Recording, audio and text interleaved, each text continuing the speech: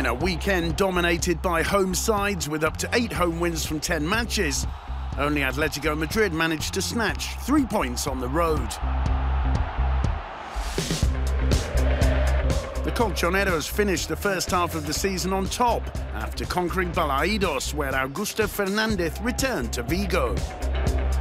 Simeone's men applied their magical formula once again: solid defence and Griezmann doing the business up front.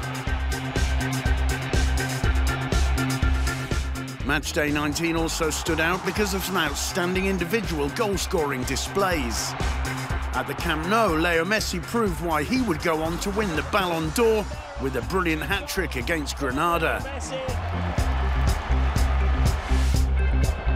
And at the Bernabeu, Gareth Bale responded with another hat-trick that, added to Benzema's brace, helped steer Real Madrid to a hefty win against Deportivo in a game that left us with the image of the weekend: Zinedine Zidane's debut in the Madrid dugout.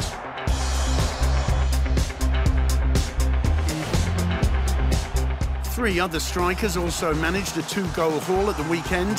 Villarreal consolidated their Champions League place thanks to strikes from one of the revelations of the season, Cedric Bakambu.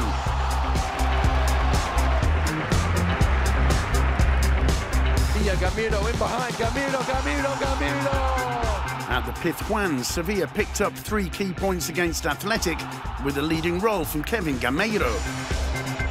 And in San Sebastián, Jonatas de Jesus made the most of Aguirreche's absence with a brace. Now, another great ball in, Jonatas!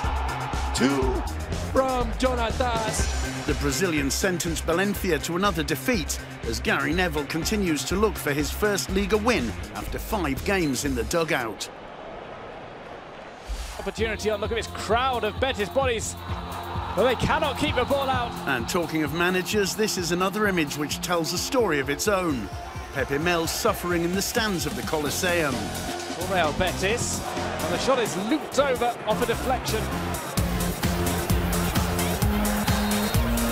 Betis continued their poor run with another defeat against Getafe, a result that prompted the decision to sack the manager, who had taken the Andalusians back to the top flight less than a year ago.